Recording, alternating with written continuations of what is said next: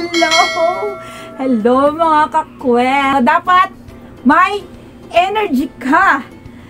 Girls and boys, narinig nyo ba? Energy, energy gap, energy.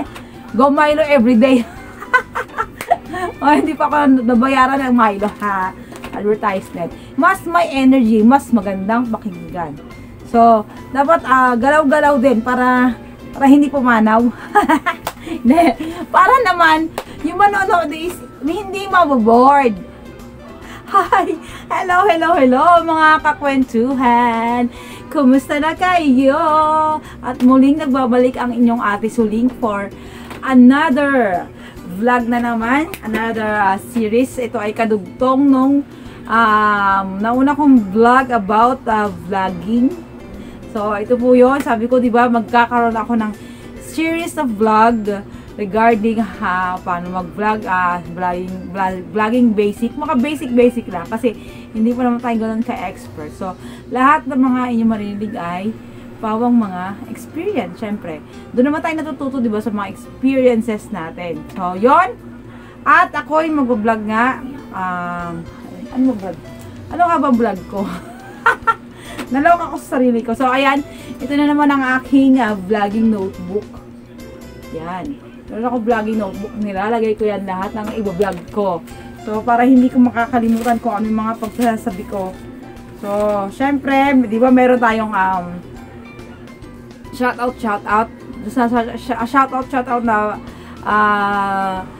vlog ko. Basahin ko ulit. Shoutout kay Daniel Renolia, Jerry Renolia, Rosana Raquel, kay Egsteam Delphine, kay Angel Pats, kay Marie Frima Opiniano, kay Jill Advincula, kay April Gregorio, shoutout kay Reb Delphine, shoutout kay Jacqueline Coria Tapas, kay Chrissy Simbulan, kay Domingo Danila Jr., at shoutout kay Ate Let. Yan. So, kung may mga gusto ko ipa-shoutout, just comment down below yung mga gusto nyong ipa-shoutout. Siyempre, mag-subscribe na rin kayo sa aking channel, Yasi Story. Ito po ang inyong ate Suling na maganda ang skin. Dahil yan sa carrots na kinakain ko. Kaya siguro maganda ang aking skin. Sabi ko lang. Ewan ko lang sa sabi nyo. So, yon. Meron akong vlog ngayon na napaka-importante. So, paano ba magkaroon ng magandang content? Paano ba gumawa ng content? Ano yung mga dapat mo i-consider? Diba, nung last video ko, sinabi ko na, dapat sa paggawa ng content, ay i-consider mo ang 5 W's. Ano nga ba yun? What, who, where, when, why. Yan. So, ngayon, yung mga yun lang ay gagawin natin mas detalyado. So, yun. Magsimula na tayo. So, meron po itong 5 parts at hahatiin ko to kasi masyadong mahaba pag sa isang vlog ko lang siya gagawin. So, ito yung part 1 ng part 5 na yon. Para dalawang part lang siya, part 1, part 2. Magkaibang vlog. So, siguro yung part 2 next week, abangan nyo. Next week ulit. So, yan ang aking kopyahan. Dapat nawawala yan. Ulyanin pa man din ako dahil nga dun sa naging sakit ko before, yung brain tumor ko. So, hindi ako medyo ulyanin. Talagang ulyanin ako. Napaka-ulyanin ko. Yan. So, ang aking kopyahan, lagi siyang kasama. So, part 1 of 5. Plan your video. Opo. Kailangan mo pinaplano mo yung video mo. So, dito, sa pagpaplanong to, dapat i-determine mo kung sino ang magiging audience mo. Yan. Kapag napili mo na kung sino ang inyong magiging target audience, makakatulong kasi ito para mapili mo kung anong content yung mga gagawin mo para dun sa iyong video. Halimbawa, ang napili mong content is, halimbawa, pang millennials. So, ma-determine mo dun kung anong mga videos na angkop dun sa mga millennials. Yung audience mo dapat makaka-relate dun sa videos na gagawin mo. So, hindi naman pwede, ang gusto mong maging audience mo is mga nanay. Pero ang ginagawa mo naman is about mga pambata. So, hindi sila makaka-relate. Dapat yan, equal yan, no? Dapat makaka-relate sila doon sa videos na gagawin mo. Kita nila yung video na hinahanap nila. Yon, ganon. Kapag napili mo na kung sino ang audience mo, di makakagawa ka na ng video mo. Ngayon, make most of it na gawin mo yung mga subjects na related dun sa target audience mo. So, gawa ka na ng video na makaka-relate sila. Dapat di ka lalabas dun sa target audience mo na gagawin mo mga videos. Bibigyan ko kayo ng mga examples ng mga videos na pwede nyong gawin. So, yung mga how-to videos, so pwede nyong gawin yon. So, how-to videos, di ba? Usually, yung mga how-to videos sa mga estudyante. Kaya, mga estudyante, halimbawa, how-to videos na paano gumamit ng Word, paano gumamit ng Excel, kung paano mag-edit sa editor, mga video editor, di ba? Makaka-relate sila dun sa mga videos mo. At dahil nga nakarelate sila, makakuha ka ng views at syempre, subscriber. So, hindi mo na problema yon ang subscriber at views kasi dun sa mga videos na ginawa mo, yun ang makapaghila dun sa mga subscriber at views na kailangan mo para ma-monetize ang channel mo. At isa pa, mag-choose ka ng mga topic na interesado ka din. Hindi lang yung gawa ka ng gawa pero hindi mo naman gusto yung ginagawa mo.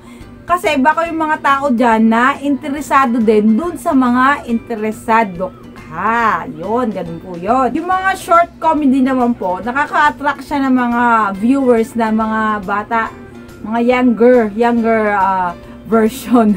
Younger generation kasi mas madali siyang intindihin at mas madali siyang i-share, di ba? So yun po, sa paggawa ng content, isipin mo kung ano ba yung mga interesado kang gawin na pwedeng makarelate yung ibang tao.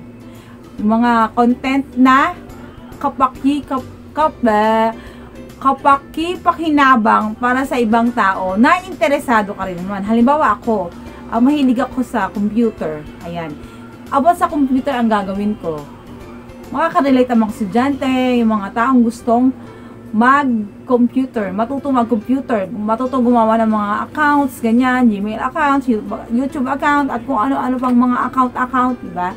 So, yung mga mga lola halimbawa, hindi naman sila makarelate doon kasi hindi naman nila kailangan ng computer, diba? Usually sa mga lola, ang gusto nila yung mga mga simple lang, yung mga chill lang, di ba? So, number 1 po yun sa pagpaplano ng video. Kailangan mong ma-determine kung sino ang magiging target audience mo. Pangalawa po, manood ka ng mga videos na similar doon sa mga videos na ginagawa mo. Manood ka ng mga popular YouTuber, kung ano ba yung mga ginagawa nila, kung paano ba yung mga pinagagawa nila, di ba? Minsan may nakakatuwa, minsan iba-iba kasi iba-ibang mga YouTuber, di ba? So ikaw, ilabas mo kung ano yung unique sa'yo. Yun, pag nanood ka na ng videos nila, i-take down notes mo kung ano yung mga nakita mo dun sa mga videos niya na makakatulong para sa channel mo. Pero hindi ibig sabihin, dapat mo yung kopyahin word per word. So, magiging mo lang siya para magiging model mo lang siya, di ba? At isa pa po, wag po kayong magnanakaw ng content ng iba. Gawa po kayo ng sarili nyong content na kayo lang ang meron nun. At syempre, dapat maging unique po ang inyong video. Dapat hindi nyo ginagaya yung mga video ng iba. So, kung halimbawa, gusto nyo manggayahin, wag naman yung exactly the same doon sa videos na ginawa niya. Ibahin mo naman, wag naman yung kung ano sinabi niya.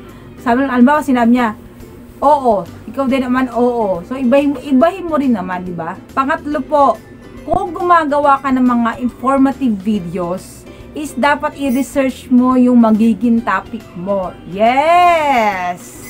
Maghanap ka ng mga topic na interesado ang marami para yun ang ilagay mo sa content mo.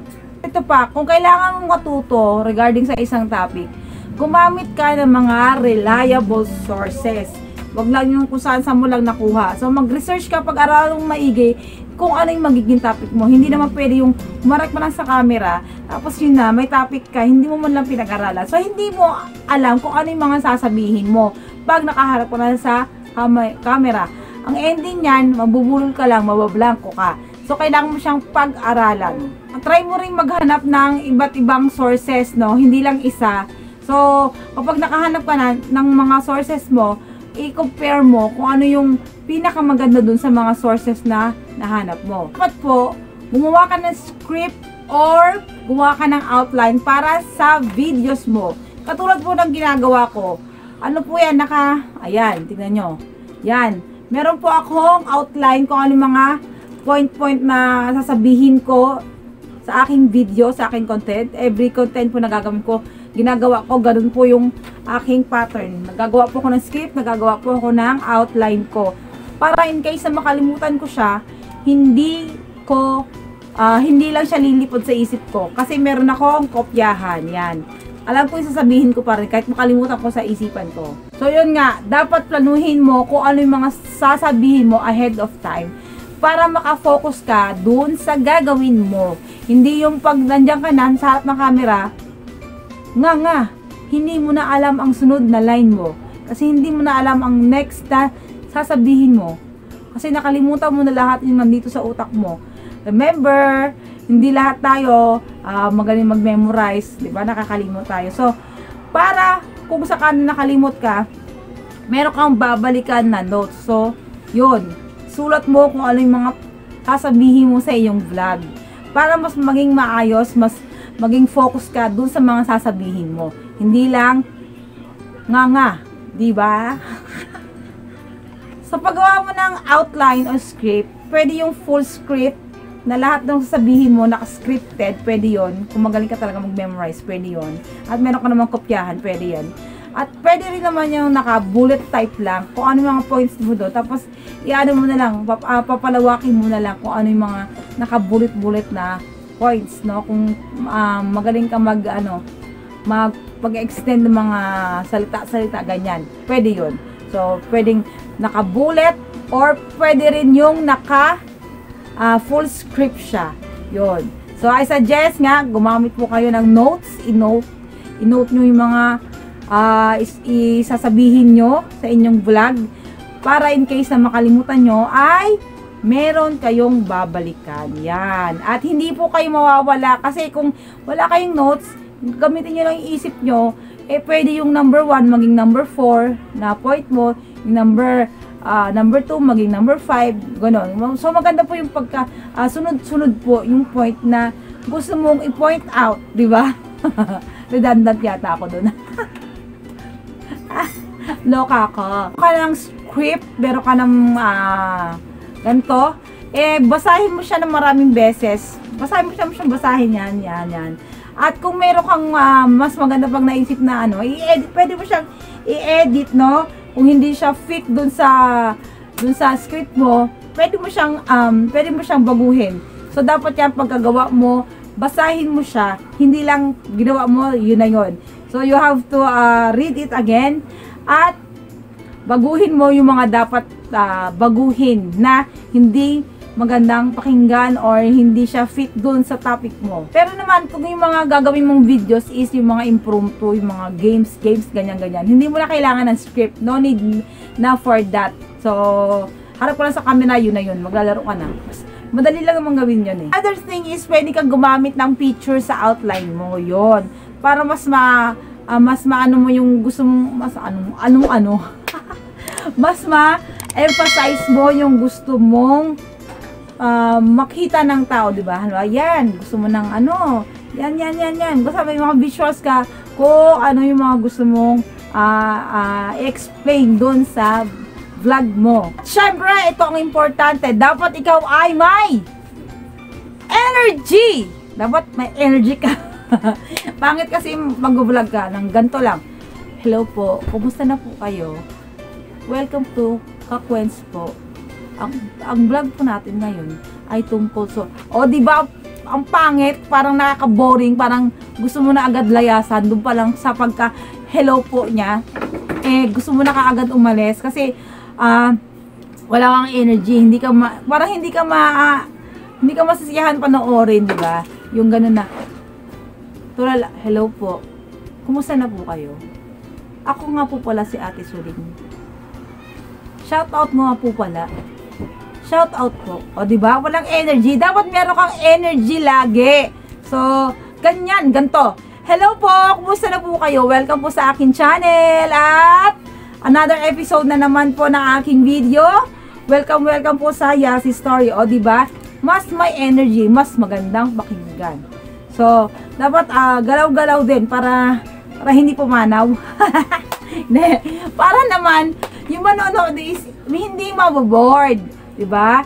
O, kung gano'n ang way ng pagsasalita mo, nakaka-boring, hindi ka nila papanoorin. So, dapat may energy ka. Girls and boys, narinig nyo ba? Energy, energy gap, energy. Go Milo everyday. O, hindi pa ako nabayaran ng Milo, ha? Advertisement. Yun lang, naalala ko lang yung commercial niya. Energy, energy gap. So, kwento ko lang, yung anak ko nga, ang tawag sa Milo ay exercise. Exercise kasi nakita niya dun sa plastic sa shade ng Milo yung mga athletes. Sabi niya, "Mami, bili mo ako exercise." Tawa kami ng tawa ng anak ko. Wala, na-share ko lang. Yan po yung una doon sa pag-determine ng inyong audience. Yan po yung 5 nasabi ko na, ulitin ko pa, babasahin ko. Yan. So, una, dapat i-determine mo kung ano yung, kung sino yung magiging audience mo. So, kasi makakatulong yun para ikaw ay makapili ng mga gagawin mo. Siyempre, manood ka ng mga videos na same ng style ng ginagawa mo. Para lang manguha ng mga konting idea, pero huwag mo silang kokopyahin. Be unique, ika nga. Maging ikaw. Huwag kang manggaya. Yan. At i-research mo yung mga topics na gagawin mo. Kung ikaw gagawa ng informative na videos. Gumawa ka ng script na or outline para sa iyong videos. And then, manood ka ng mga videos na same style lang sa'yo. At maging energetic ka. Huwag kang boring. Yon, dapat may energy ka. Sa part 2, choosing the right equipment. So, una po dyan, dapat meron kang camera na maganda. Hindi ko naman sinabi yung mamahalin na camera, ha. Pwede na yung cellphone mo as long as maganda yung camera niya, maganda yung quality. So, dapat si camera mo, meron kang tripod. Yan. Ayan, naka-tripod ako. So, meron akong review ng isang video ko na bumili ako ng tripod ko. Kasi yung setup ko noong nagsimula ako is ganito. Kasi wala pa ako cellphone noon. So, ganito muna. Unang-unang layer. So, gumili ako sa Lazada ng aking tripod. So, importante na meron kang tripod kung ikaw ay isang vlogger. At syempre, dapat meron ka ding pang video. So, hindi ka makapag-start mag-vlog kung wala kang pang video. Di ba? At siguraduhin mo din yung gamit mong camera or cellphone is enough yung storage niya para mag-video ka. Kasi 'di ba, malaki yung space na nakakain ng video doon sa isang cellphone. So dapat nga may tripod ka para hindi kasi gagalaw-galaw yung camera mo o yung cellphone mo pa nag-film ka. So napaka-unprofessional kasi tingnan kung gumagalaw-galaw siya. So sa akin noon, sinisigurado ko lang na hindi siya gagalaw. Pero mahirap kasi pag walang tripod. Napakahirap kasi may tendency pag may dumaan mabunggo, gumalaw siya. Minsan nahuhulog yung iPad na gamit ko. So, mag-film ulit ako. So, kailangan talaga na may tripod ka na gamit doon sa camera mo. So, yung nabili ko naman, ni-review ko, di ba? Ito is 185 lang yung nagastos ko. So, meron na akong pang vlog na to. Yan siya ngayon. Yan na aking setup ngayon. O, di ba? Ang laki ng pagkakaiba, hindi na siya ganong gumagalaw-galaw. At mas comfortable siya. Diba? At syempre, kung meron kang camera, maganda yung camera mo, meron kang extra batteries para in case na nalobat ka, meron ka agad papalitan. At kung naka-cellphone ka naman, dapat fully charged. Naka-charge siya ng maayos. So, ahead of time, i-charge mo na siya para pag nag-film ka, hindi siya malobat agad. So, ako, pasaway ako noon. Pag nag-film ako, nalulobat yung iPad na gamit ko. Kaya ang ginagawa ko, charge ko muna, tapos go, go, go ulit! Go, go, go! Ayan, number 2 po, dapat may ilaw yung kung saan ka magre-record. So, yan. Di ba may ilaw siya? So, hindi maganda talaga na magre-record ka na walang ilaw, walang liwanag. Kasi, hindi ka makikita ng mga vlogger, ng mga viewers mo, I mean, kung halimbawa, nag-vlog ka, di ba? Siguraduhin nyo lang na enough yung light na meron kayo. Wag naman too much, kasi it will create shadows na hindi maganda para sa inyong video. Pwede naman gumamit ka ng mga natural lights. So, pag maliwanag, mag-vlog ka na. So, maganda rin naman para hindi mo na kailangan ng masyadong ilaw-ilaw. So, ako ang light ko lang, ayan. Hindi pa ako nakakabili ng aking light na pang vlog. So, unti-unti. So, binibili ko yung mga gamit na kailangan ko pang vlog. So, sinusuportahan naman ako ng mga aking brothers, aking sister, aking mother, aking daughter. lahat na sila. You can feel also outside, but make sure na wag ka dun sa tatapas sa mismong araw kasi hindi rin maganda, masyadong maliwanag. So, yung tama lang para sa pang-vlog mo, pag nag-vlog ka outside. Ito pa, rooms with lighter colors, mas magiging brighter siya. Katulad niyan, diba? Light colors lang yan. Kaya mas bright ang aming bahay. So, yan ang pinili ng kulay, medyo light blue. Bright color equals to light color equals to brighter space. Yun, Ang tandaan niyo po yan, napaka-importante po ng ilaw sa re-record po, no? And then, dapat keep the background clean. Yan. So, hindi naman maganda ng background mo, merong sabit-sabit dyan na kung mamaya meron ka pa nakasabit dyan na panty, brief. O, diba? Mas maganda, mas malinis yung background mo. Kahit hindi siya yung background na super ganda, for as long as malinis siya, pwede ka na mag vlog doon, is pwede na po yun. So, yung iba pa nga meron silang green screen kasi maganda yung pag naka green screen ka, pwede ka maglagay ng pwede mo ilagay yung sarili mo doon sa ibang background. So, yun po ang gamit ng green screen. Sa akin, ganyan lang kasi dito ako maliwanag sa bahay namin kasi medyo madilim. Kuweba doon sa bahay namin Kaya dito ako sa taas nag-vlog. Ini-istorbo ko sila. Wala sila sa buhay nila. Dapat tinatanggal niyo po yung mga anything na makaka-distract sa viewers nyo. Halimbawa, meron ka ditong electric fan on the side. Di ba? Hindi naman maganda.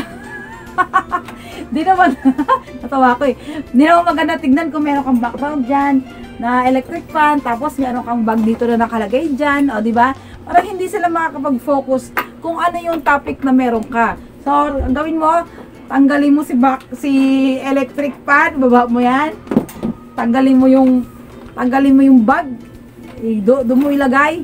Yeah. Dapat walang distraction dun sa background mo o sa paligid mo. Kasi kung mas magiging messy yung paligid mo, parang hindi maganda tignan. Tsaka nakaka-distract siya ng mga viewers na manonood sa'yo. Sabi, ay, ang kalat naman ng background yan, di ba? Kung wala ka namang malinis na background, katulad niyan, nilagyan ng kortina, pwede ka namang mag-hang dyan ng empty niyan. Kortina, lagyan mo ng kortina para malinis tignan. So, importante na malinis yung background mo, malinis yung kapaligiran mo. Kapag nag-vlog ka, hindi nakikita na makalat yung part na to, makalat yung part na yun. So, importante na malinis dapat ang background, malinis ang paligid, malinis ang face mo, maayos ang damit mo.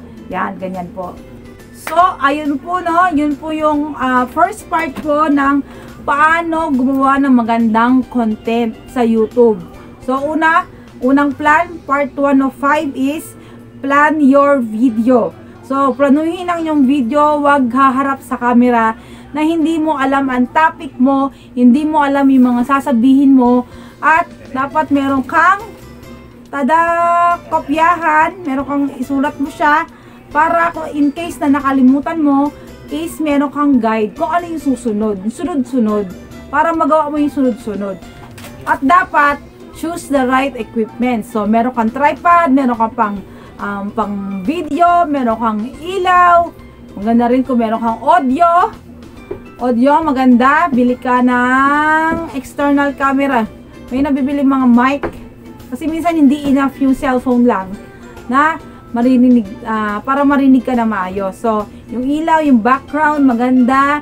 So, yon, choose the right equipment at plan your video. Yan po yung dalawang part ng ating how to make a good video para sa ating YouTube channel. So, I hope meron kayong natutunan at i-apply nyo po. So, simple lang naman, hindi ganun siya kahirap. Pero, kailangan mo lang siyang i-follow para medyo aangat ka naman. Hindi naman agad-agad ang pagsikat. Wow!